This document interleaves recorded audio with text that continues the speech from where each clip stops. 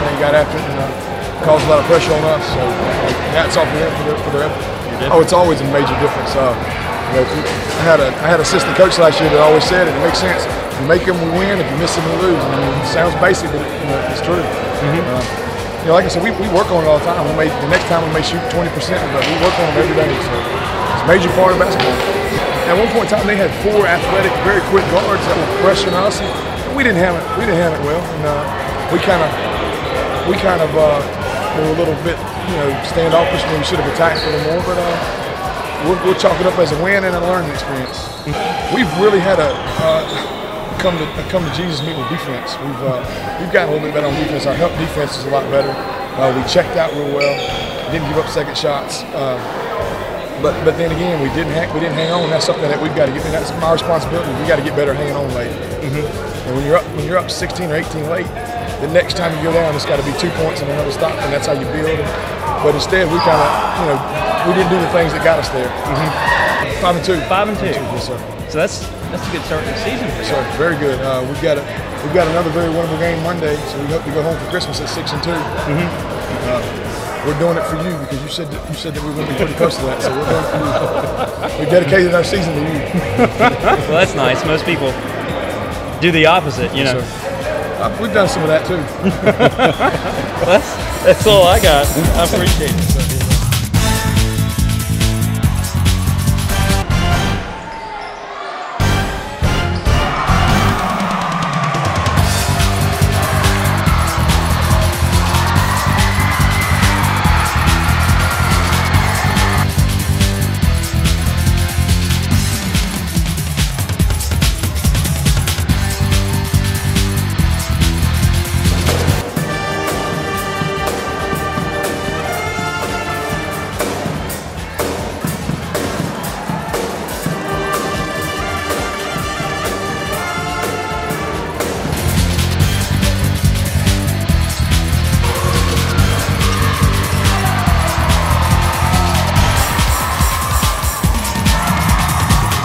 Tonight, we just defensive transition. We just stop the basketball as well as we need to. And our guard did a decent job, but we don't do a good enough job of being stepping on that charge. We're just knocking that guy to the floor and not giving him the layup and making him earn from the free throw line. We do too many what I call pity pat fouls, and that hurt us. And then of course we missed a ton of shots underneath. We missed 5 layups in the first quarter. And then offensive rebounds, once again, to the small, and we just do not box out like we need to. When we talk about it, but, you know, we work on it in drill, but, you know, until they're playing the game, it's sort of keep pointing. And we missed free throws tonight. I know we missed, at one time we missed 9 free throws. Yeah. You know, you lose the game by 2 or 3 points, and I mean, it just comes back and bites you. Miss 10 free throws is a 1-point ball game.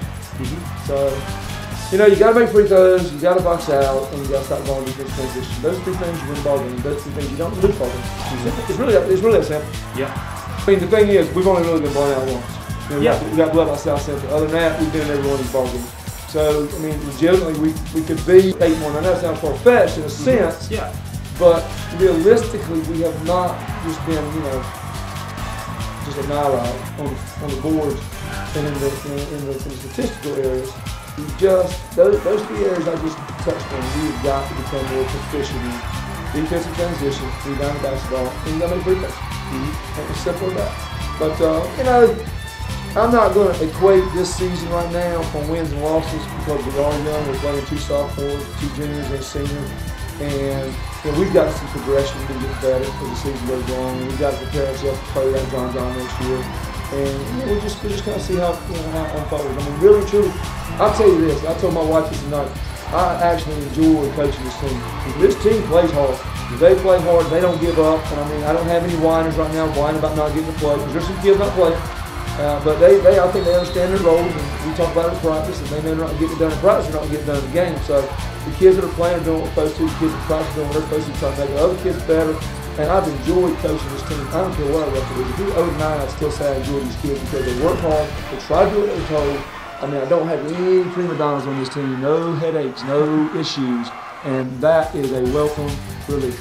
You talk about coaching the kid, and wanting to coach the kid. I love them. And I love all these kids, I really do. They're good, but they're good bunch.